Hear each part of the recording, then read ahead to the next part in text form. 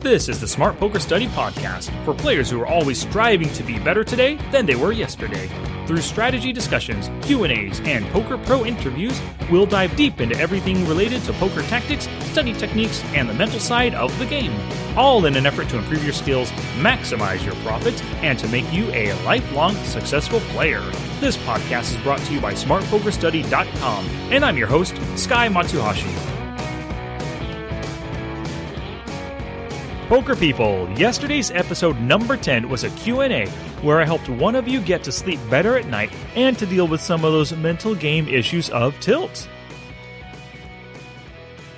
Hey, poker people, it's day 5 in my 30-day challenge to release a new podcast every day. I'm 1/6 of the way there, and of course, that's 17% for you mathy geeks out there like me. And speaking of me, my name is Sky Matsuhashi, and you can imagine as I was growing up, I got a ton of fun poked at me for my name.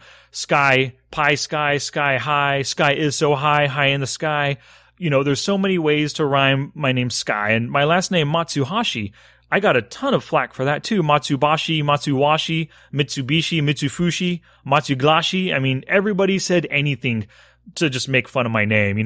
It made me think like, why can't I be Chuck Norris? Nobody makes fun of Chuck Norris. I mean, what rhymes with Chuck? Nothing really, And a name like Arnold Schwarzenegger? There's no way anybody can ever make fun of Arnold Schwarzenegger's name. I mean, man, my parents gave me Sky Matsuhashi. But, I'm happy with it now. So let's go on. Today's episode is all about using poker game tape to improve your play. So for an overview on today's episode, I'll begin by going over what game tape is and the reasons to use it, which are namely leak detecting, mistake catching, concentration slipping, tilt preventing, and opponent dissection. Yes, you heard that right, dissection. Let's be surgeons, yo! Then I'll cover some logistics on how to do it for yourself. I'll conclude with a challenge, and of course, you guessed it, the challenge is recording your own game tape. And everything I discuss here will be in the show notes for this episode, which you can find and follow along at smartpokerstudy.com/11. Now here it is, today's podcast mission. My mission is to get you to use game tape for the first time tonight to record part of your session for a review tomorrow. So a question you might be asking me right now is, Sky, what is game tape and why should I frickin' use it? Well, game tape is recording yourself perform so you can analyze it and improve your performance later on. People in all walks of life watch themselves at work to improve their skill sets, like football players, any other sports players, of course. Presentation speakers, stand-up comedians, and actors are just a few of them. They're looking for mistakes made by themselves or their opponents, technical or message issues, and fan or audience reactions. They are looking for areas of improvement, so their next outing is even better than this one. As a poker player, you can do the exact same thing. With so many immediate decisions to be made at the tables, it's really easy to see how we can make the occasional idiotic play or get lost midway through a hand or miss the little things that can add up to a lot of extra profit. Game tape forces you to be more honest in your assessment of your poker play and skills. When you actually watch yourself play, you'll be privy to all of the poker leaks, and you can now make plans to address them in future sessions. And it allows you to see your play in context, not really in the bubble of just one table at a time during a standard hand history review. When you do a hand history review, you're looking at just the one table, but maybe you didn't realize that you were busy on 2 other tables at the same time, and that's why you made the mistake on this one table. So game tape allows you to see your whole session in context, and you can catch the things that you're likely missing because you're concentrated on other tables or other hands at the same time. You'll see where your concentration starts to lag and, what causes you or where you start to become kind of a robotic button clicker. When I first started or first had the idea to do my own game tape, it's when I was reviewing a hand one day, and out of nowhere, it was the craziest thing. I saw myself fold aces to a raise pre-flop. It was a 10 NL game, 5 cent, 10 cent, and out of nowhere, it looked like doing a hand history review, it looked like I was playing just fine, and, one hand after another, things are going fine, and then all of a sudden, I get dealt aces in the cutoff, and might have been under the gun or maybe middle position. One of them opened for a standard raise, and I just folded. It blew my mind, and I thought to myself, what the heck was happening at the time to make me fold aces or to miss the aces hand? It really bummed me out, and then I realized that, I don't know what happened, but I would be able to see what happened if I actually had game tape of my whole session. And then so from that moment on, I just started recording game tape. I don't record all of the time, but I use it occasionally, a couple times a week. And the reason why, well, there's a few areas that game tape can really help you to improve. One of those areas is just basic leak detecting. When I was watching my game tape, I realized that I had some bet sizing leaks. I would make it 2.5 BBs. This was when I was playing tournaments. So at standard levels, not short stacked or anything, but I would be opening to 2.5 BBs for value, but I would notice that I was opening to 2.2 BBs as semi-bluffs or, with like suited connectors and speculative hands. So I finally realized that, and I'd been playing like this for months, and who knows if opponents picked up on it or not, but I noticed it through the game tape, and that was something I put a stop to right away, and I started to standardize my opens based on, basically based on the level that we were at, 50, 100, 100, 200, and kind of chip stacks. But yeah, that was a leak that I detected because of game tape. Another way game tape helps me work on my game is it allows me to catch those simple little mistakes, Oftentimes you miss obvious steal spots or obvious 3-bet re-steal spots or any other thing, c-bet spots or whatever. You miss them because you're focused on another table at the same time that is so important. Well, when you start catching these small mistakes, you just realize that that's a mistake that you got to fix. So if you realize it, that's the first step to correcting it. So the next session that you'll play, you'll be a little bit more knowledgeable or pay attention a little bit more to that mistake, and it won't happen as much because you'll be looking for it. Another way that game tape helps me is I can catch myself when my concentration stops slipping.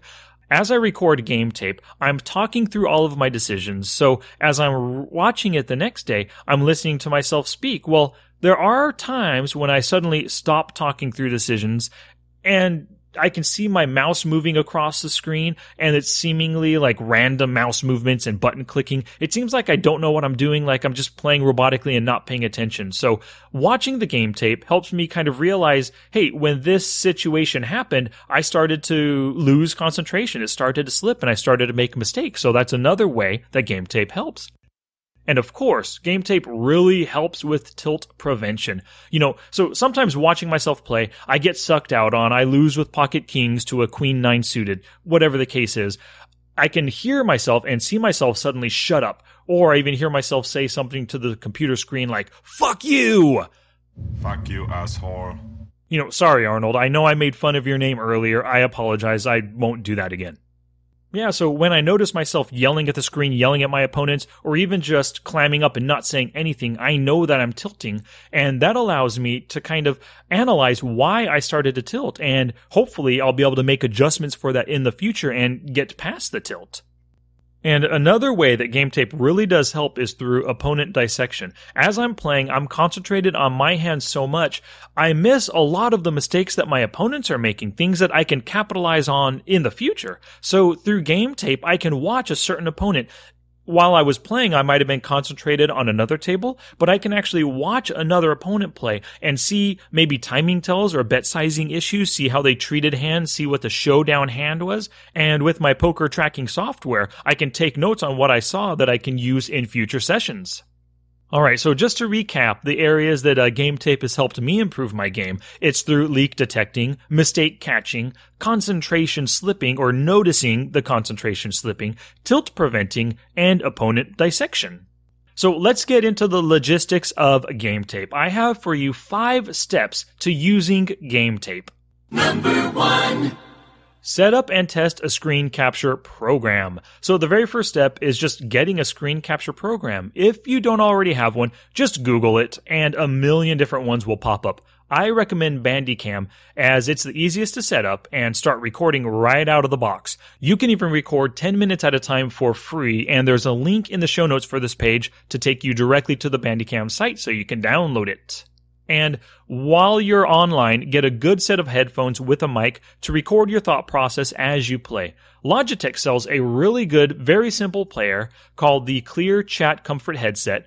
It's only for $28 at Amazon, and you can get it quickly via Amazon Prime, So there's another link for that within the show notes. I recommend you pick one up. But if your computer has a built-in mic, you could just use it for now until you decide you want some better quality sound. So once you get a microphone and have the program downloaded, run a simple test before you start your session. Play back the video. Can you hear yourself? Is the video quality good? You won't rewatch a video if the quality is poor or you can't hear yourself. So make sure the quality is there.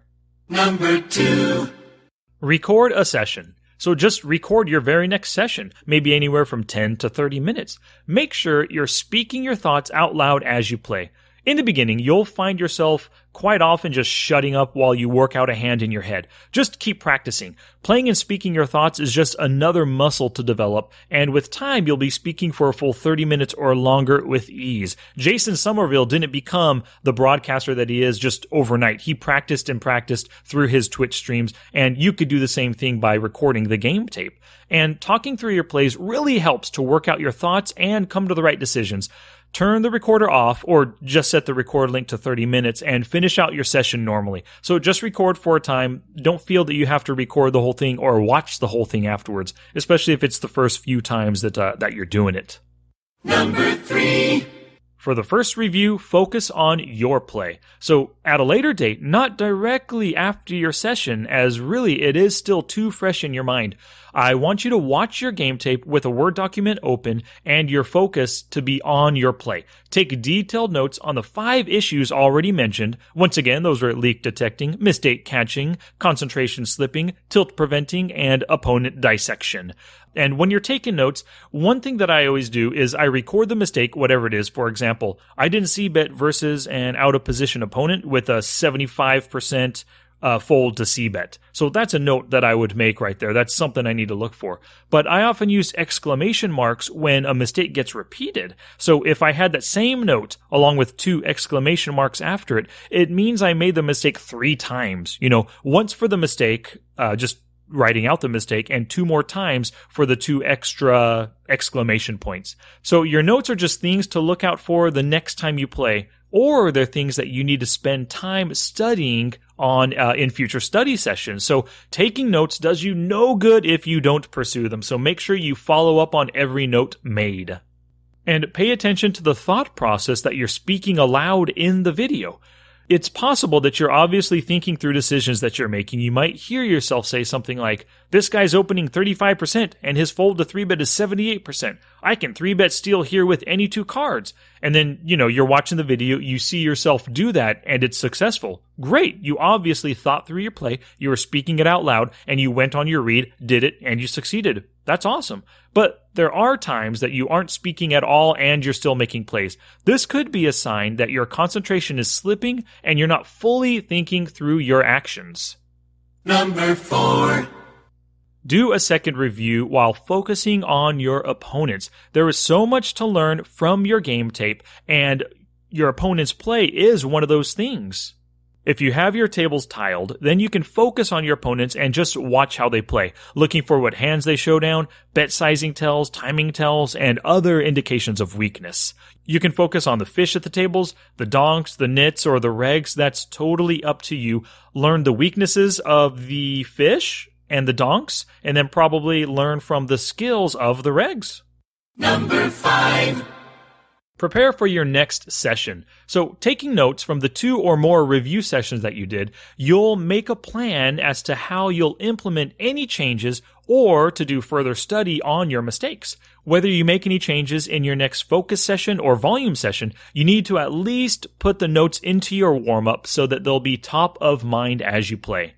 So just to recap the 5 steps, the 5 logistics to using game tape. Step 1 was set up and test a screen capture program. Step 2 was just record the session. Step 3, as a first review, focus on your play. Step 4 was, as a second review, focus on your opponents. And step 5 is take all those notes and prepare for your next session.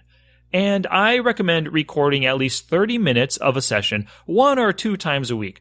And I would normally just do game tape for volume sessions, as discussed in episode 9. So good luck, and please let me know how you like recording and watching your own game tape. Challenge! Here's my challenge to you for this episode. Record your first session tonight. Download Bandicam and just fire it up. Record tonight, watch tomorrow, and learn from it. And please share it with me via Dropbox or YouTube. You could just email a link, and I'll be sure to watch and comment on it. We're friends, and you can trust me to give you good advice, right? Fuck you, asshole. Dude, don't be a jerk. Listen to me very carefully. Fuck you, asshole. Are you freaking kidding me, Arnold? Chill out, dickwad. Oh, well, sorry, Arnold. I understand. Let me get back to the listeners here. Now it's your turn to take action and do something positive for your poker game. Oh, that's it now. Get out there and be somebody. Go write a book. Alrighty, so to recap today's episode, we discussed game tape and how it can address all sorts of problems in your game, from leak detecting, mistake catching, concentration slipping, tilt preventing, and opponent dissection. I also discussed how easy it is to record your play and told you how to get the most from your game tape. Then I had some help with my buddy Arnold here. And the famous comedian Arnold Braunschweiger. I'll just ignore that for now. And we issued you a challenge. Please go to the show notes at smartpokerstudy.com/11 for links to everything mentioned here. Thank you so much for listening today. Send me your constructive feedback through the show notes page at smartpokerstudy.com/11. You can also send an email to sky@smartpokerstudy.com, tweet me at smartpokerstudy, or post in the Facebook group at smartpokerstudy.com/discuss. And I need your questions for the Friday Q&A episodes. Please send them to me through all the channels just mentioned. Plus, if you've got an idea for a podcast topic you'd like me to discuss, some issue that you're having, I'd love to hear that as well. And we have an iTunes review from Sunshine Star. He says, if you're a serious poker player, or if you just want to impress your friends, you really have to check out this show. Really entertaining and enjoyable. Well, thank you very much, Sunshine Star. Sunshine Star. Sunshine Star. Tough for me to say. Well, thank you. I really appreciate you giving me that sweet, sweet review. So please, everybody, subscribe to the Smart Poker Study podcast through your favorite podcast app. Give it a heart, a thumb, some stars, whatever, and leave a review to help others discover the show. Alrighty, poker people, be sure to listen to tomorrow's episode number 12, where I'll discuss the 4 common player types and how to exploit each of them. Word of mouth is the best advertising, and a recommendation from you to your friends would be most appreciated. If you enjoyed our time together and learned a little something, please share it with a friend. All right, Arnold, I think our podcast is over. What are we going to do now? Crush your enemies, see them driven before you, and hear the lamentation of their women. Oh, I'm down for that. Until next time, study smart, play hard, and make your next session the best one yet. I want it lies, hell, I want the walls to